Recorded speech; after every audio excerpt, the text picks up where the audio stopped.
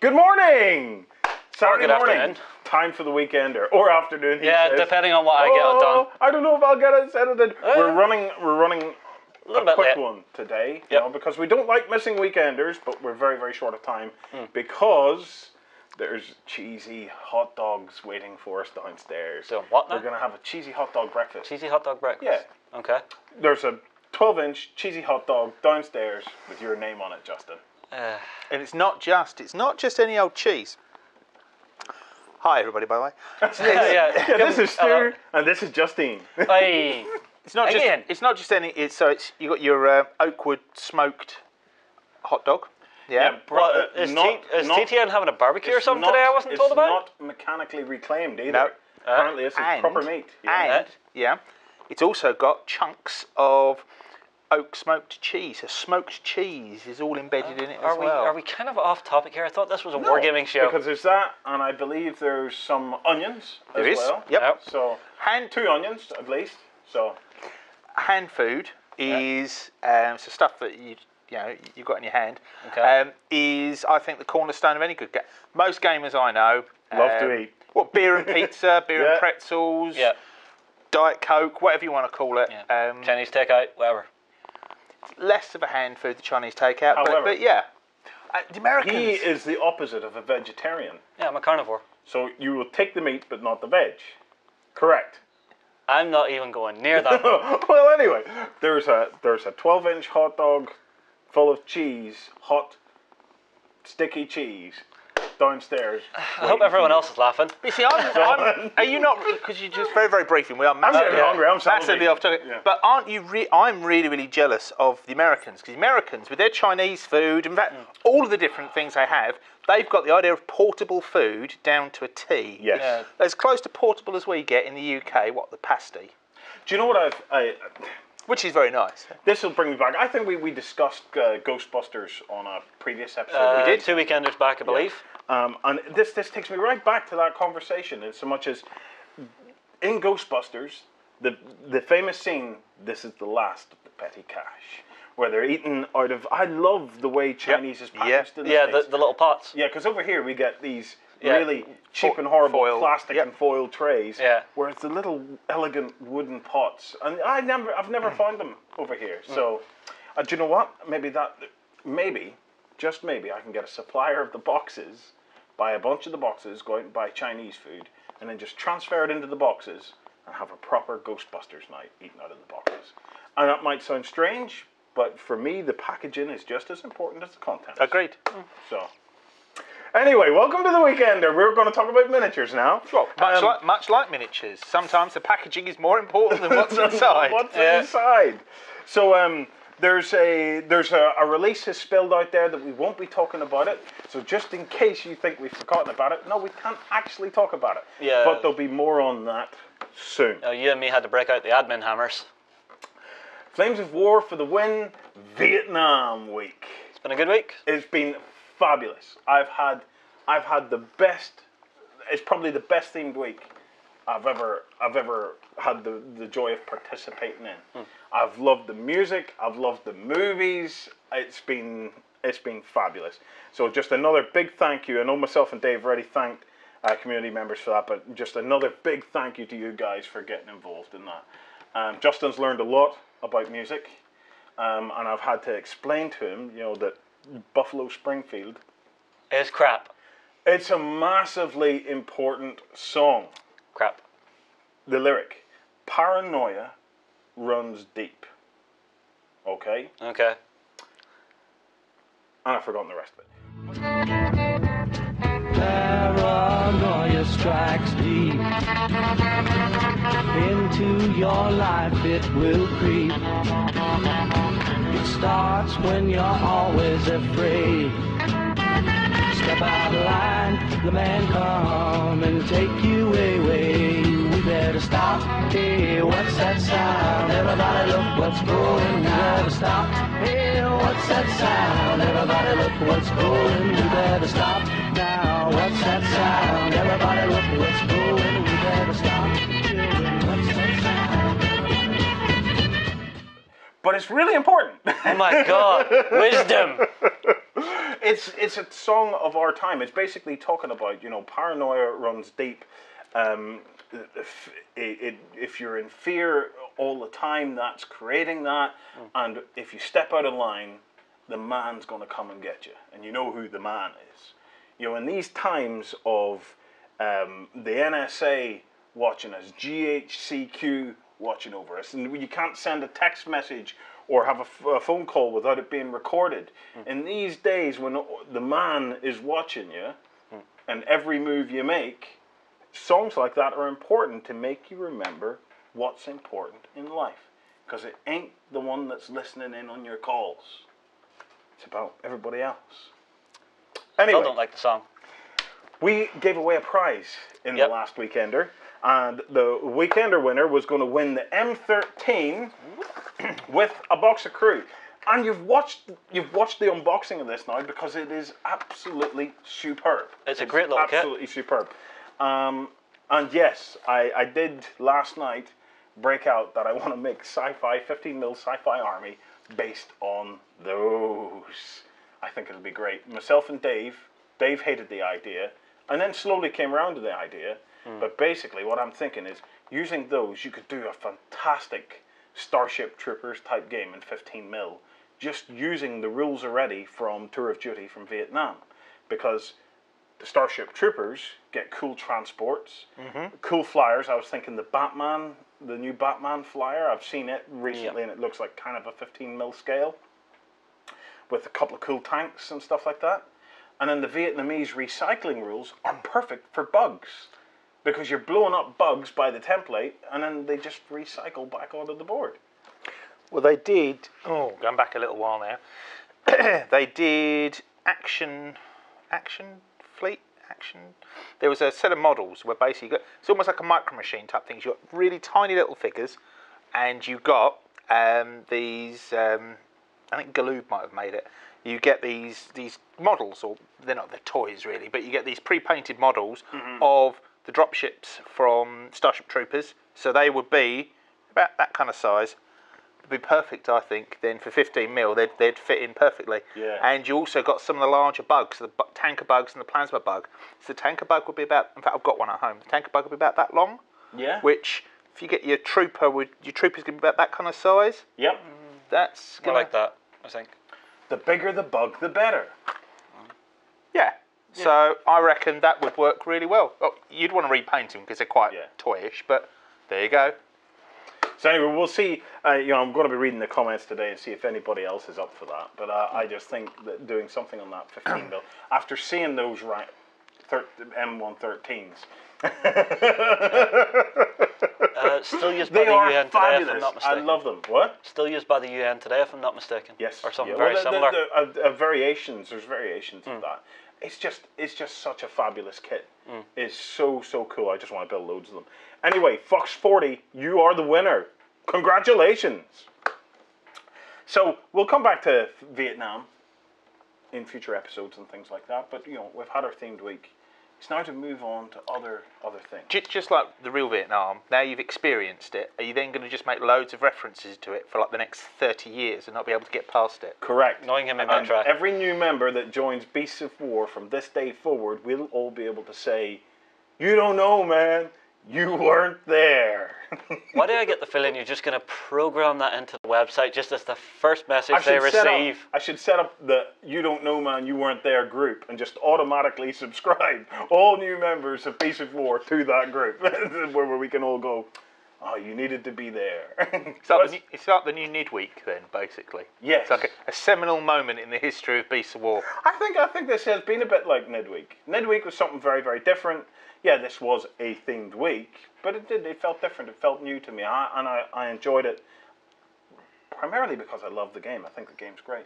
I really enjoyed the Vietnam theme week you guys did. I wasn't actually a big fan of your Nidweek. Yeah. Thought you could have done better. And Vietnam week, awesome. Very, very good. Very, very good. Well, remember, Vietnam week was the first attempt at any such thing. So. No, I think you mean Nidweek was the first attempt. Oh, sorry, Nidweek. See, I was just letting that slide. I wasn't going to pick you up on it. No, I don't want the trolls to get him. Thank you, mate. Anyway, in this episode of The Weekender, I want to get a quick chat about board games, because while all this has been going on, we started to get a wee bit of a vibe into board games again. I have a stack of board games that are about to go under the camera over the next, hopefully, couple of weeks. And we're going to start getting a lot more board game stuff through. And it's just nice. Ever since I started playing the stuff with Savannah, Yeah, it's all started to kind of get the vibe of it again. definitely. You've picked up a couple. Oh God, yeah. There's loads. See, the problem we get is, and some people might be the same, but like a hobby magpie, where actually you see stuff, you think, oh, that's really cool. Oh, I need to own that, and so you get it, and then maybe if you're lucky, you actually play with it, but sometimes you don't, and it just actually owning it. I think we talked previously about DVDs and things where Warren, you're. there's something wrong with my mic. I just love it. Would you believe it that the studio manager, the perceived head of studio, Have I put this in back to front? have a look at this microphone. Have a Have look I put at it this in outside microphone. out? It appears to be pointing. Inside hell? your shirt. Nobody's perfect. Yes. The reason I'm celebrating is because we get so much stick from him for wearing our mics the wrong way, and it's nice to see you're fallible. I'm human, sort of. Well, as humans go. My apologies. No. I'm sorry for the crackling. That's fine. So, we're talking about board games. We talked about. See, I've lost my flow now. We talked about board games. Yes, so Hobby Magpie. So you'll see various bits and pieces, a bit like DVDs, where you'll go, oh, I haven't watched whatever the film is in ages. You'll go to take it off your shelf, and you realise it's still in the cellophane because you've actually never watched it before. Yes. You just bought it. Yes, I have tons of them. Yeah, board games are the same. I've actually got board games and things at home where I've opened it up and thought, oh, I haven't played this in ages. Open up, and the counters are still actually on the card frame still. You're thinking, oh no, wait, I've never played this before. I played somebody else's copy. I bought a copy because I really enjoyed it, and I've never done anything with it. Yeah. So, but anyway, so I've got a whole bunch of games that I'm slowly working my way through, and I've decided a mid-year resolution, my summer resolution, as I now approach. We've seen the lion's share of summer now, as we now approach autumn. Well, over here anyway.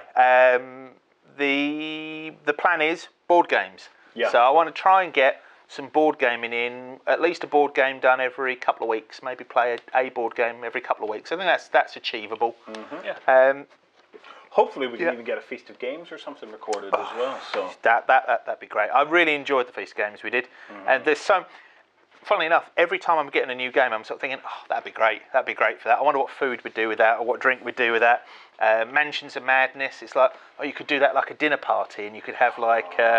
tentacle soup. Then what else? Calamari. It would have to. That's it. You've got so I say Mansions of Madness. Getting into that in a big way. Again. So I got the game, and I thought, so I've got all the expansions now. Yeah, you had to, and you hadn't even played the game. Still not played the game yet. But I'm doing the looks same great. thing with Battlestar Galactica at the moment. I'm thinking, oh, I really want to pick up a copy of Battlestar Galactica. And we do have the trilogy sitting there. Yeah, and then there's just 2 expansions sitting either side of it, and I'm going, oh no, I see. There's actually a Batman Arkham City game sitting as well that I'm very tempted by. Yes. Because I'm thinking I can pick that up, then pick up the Night Models miniatures and use them to play it. Yeah, could do that. That'd be interesting. Yeah.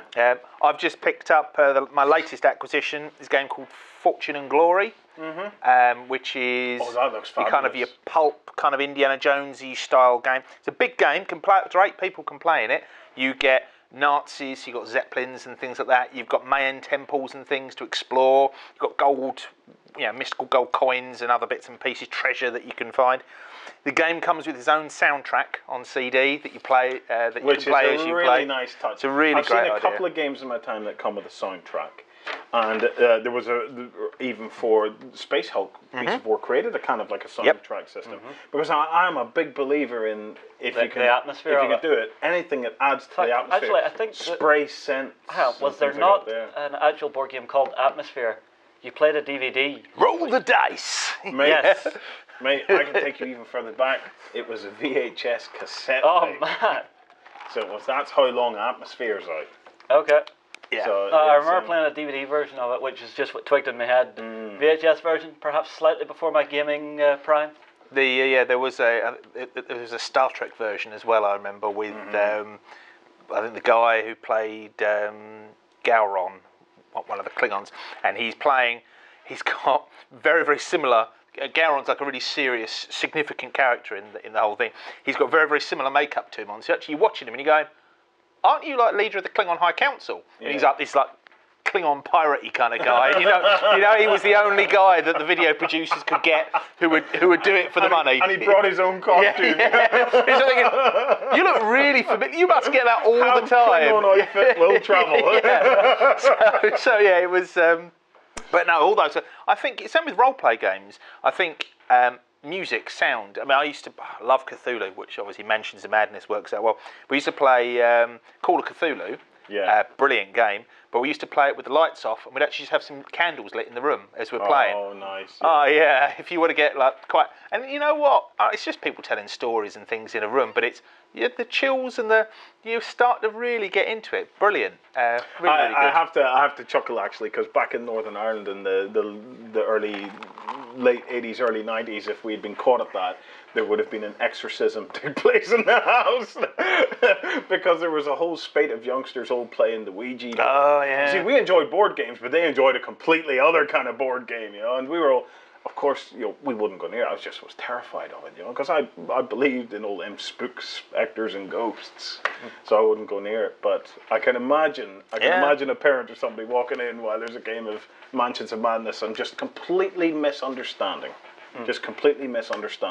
Well, particularly if you're all in robes chanting and you've got like chalices of, you could get glasses, but rather than with blood, you could have them obviously with like port. Port, yeah. Okay, I don't know if you want to really do that. Tomato juice, yeah. A bit of Tabasco in there to make it a bit fiery. Oh yeah. But boy, have times changed, because I remember as a teenager, when I was 11 or 12, I got introduced to Iron Maiden. And I just thought, oh my God, this is what I have spent my entire life waiting for. This is just fabulous. And I think I went to my first concert when I was 12. I got drunk, and it was It was great. It was great, an Iron Maiden gig. But they had an album called Number of the Beast that my dad wouldn't let into the house. So I ended up buying this and doing the walk of shame the entire way home, and then sneaking it into the house. And I kept it in my bottom drawer underneath all my socks and stuff like that there. Because if he ever found it, that wouldn't freak him out even more, finding your hidden album to the Beast. It's so ridiculous now, because looking back now I realise it wasn't so much him not wanting it in the house, it was my belief that he didn't want it in the house. So I'd actually just frightened myself. And I had this album, and I never got to play it. CDs came out before I ever got to play that album. Why didn't you get to play it? Because I was always terrified of taking it out in case I got caught with it. And I'd built it up in my own mind. Did your dad know all of Iron Maiden's catalogue, so he'd know which album that particular track was from? Well, the fact that it had, it's 666, the number of the beast. So it might have caught it. That particular one, okay. Can you imagine? Oh, no, you just have to do a lot of coughing. Yeah. Six. Meanwhile, a year before that, I was listening to George Michael singing, "I want your sex." So, as a dad, I think I would have bought Number of the Beast. Here, son, listen to that. So yes, the thing about board gaming is it is an opportunity for you and your friends to get together and make an entire evening of it, so theme the entire evening around the game. So that's what we were doing with Feast of Games, and it's something that we will be exploring a lot more over the next while, because I'm a fan of food. Anybody that looks at me will very quickly realise that, I enjoy... Me too. I enjoy eating. I enjoy eating a variety of things. I like trying different things. So I'm looking... I would look to theme things around that, the drink, the food, the lighting. At home I have kind of coloured LED lighting that I can flick and switch and change the colour of during the night. It's a bit like, it's interesting, it's like cinemas and things like that, and we're kind of going off track, but we're not.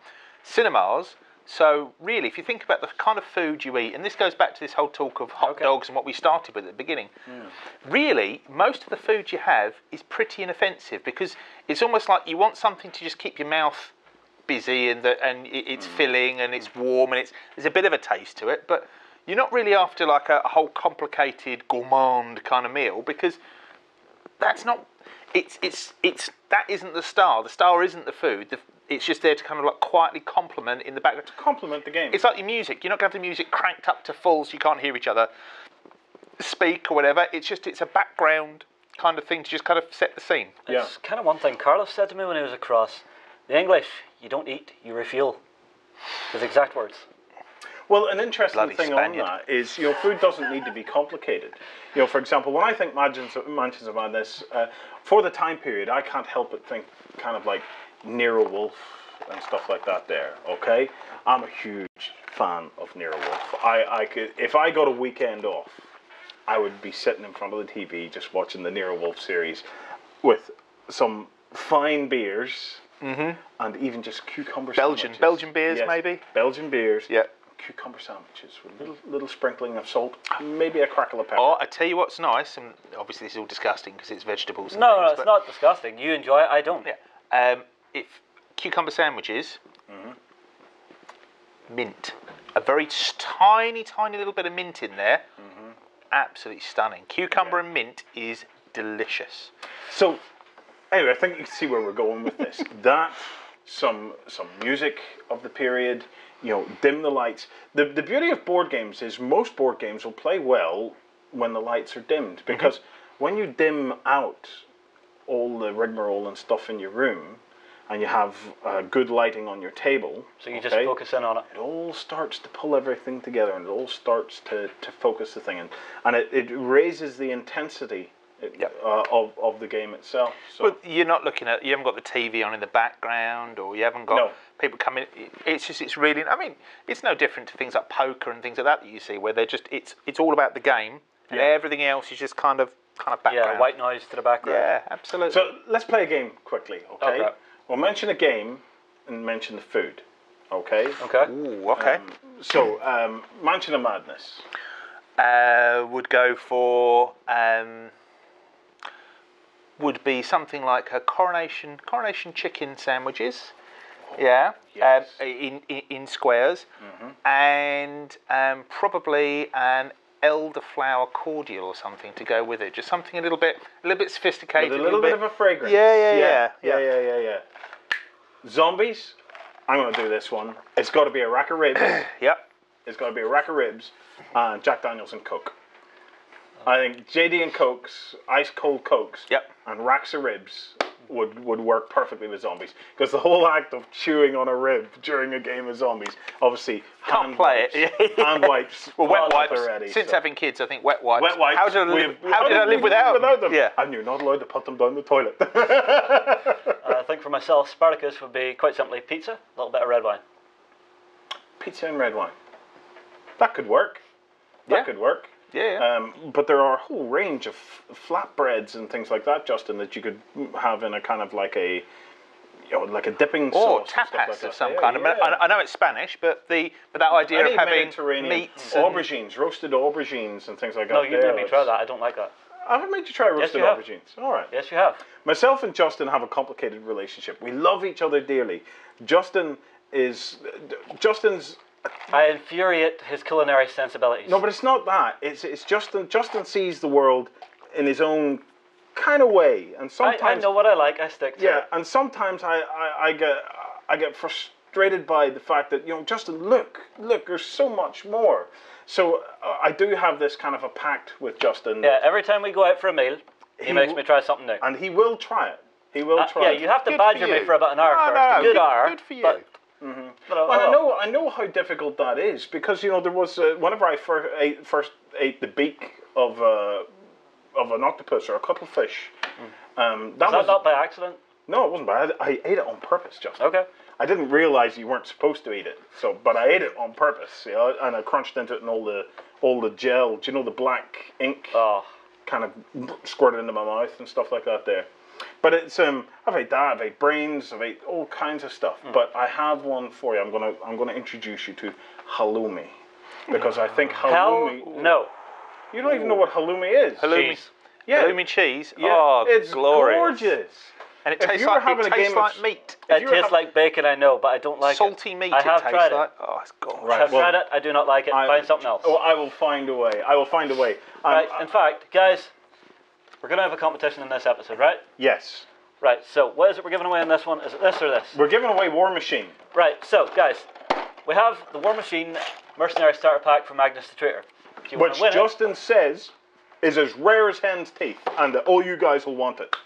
honestly, I thought it was something cool that people would Yeah, want. I think so. But for people to enter this time, what they have to do is post below what you're going to get me to try to eat. How's that for you? Post below. And I will eat it on post camera. below your ideas of interesting foods, recipes, links to recipes. Let's make this the food episode. That's not what was in the plan, but let's make this the food episode. Write it all down in the comments below, and the winner is going to get himself a Warmachine Mercenary starter set that you don't get anymore. And whatever the We've been food, holding this whatever the food is, I you'll have to try it on a weekender. If it, and it's You random, are joking and it's me. I will try it randomly on the weekend. selected. You'll eat it, I will eat it Wow. on the and you'll weekender. swallow it. Right, randomly selected though, yeah. Randomly selected. In that case, has to be then, completely randomly small selected. caveat: It can't be it poisonous. has to be food. Does not require incredible amounts of cooking skill. Yep. No, don't worry about that. We'll find a cook. Yeah. Are you just going to bring in a guest chef, Jamie Oliver, just to cook for this one episode? Jamie's in this area. We could ask Jamie to come in. And Okay, just- now that would be funny as hell. Should we also say though, to make it fair, that obviously Warren has to eat it as well, though. Oh, my pleasure. He won't have a problem with that. My But that's pleasure. fine. that's Just fine. just in case it's something like ghost chilies or something like that you end up eating. Oh, well, yeah. Yeah, No, yeah. if it's, Nothing that's going to that's still- damage if my it's health. something that's going to burn my inside. Yeah. No, I have because I have difficulties. seen reaction videos to that when it's eaten raw, not good. Yeah. So it can't be things like Epicac and stuff like that there. So it's like Oh, what an episode that would make. Well, no, the first 5 minutes of it would be awesome. yeah, it would get a bit messy after that. Right. Oh! So anyway, guys, as I said, it is a short one. I'm going to take Justin down to get him a long one Aye. with some hot, steamy cheese in it. Look, thanks for watching. We'll be back next weekend for probably an extended weekender to make up for this one. Yeah. If you're a member of Backstage, we're going to be giving away this bad boy, the Assault on Normandy set. Again, apparently like hen's teeth at the moment. And if you're not a member of Backstage, why not? Come on over, support Beasts of War, support everything. Because remember, what the Backstage members are doing is, well, they're helping pay for all this other free content as well. So if you think that Backstage could be something you could help and get involved in, we'd very much appreciate that. So, next week is Gen Con. That's going to be fun. So hopefully we'll have some bits and pieces about Gen Con. And in XLBS, I've got some cool stuff to talk about regarding Drop Zone Commander and Dust Tactics. So gents, ladies, thanks for watching. We'll see you soon.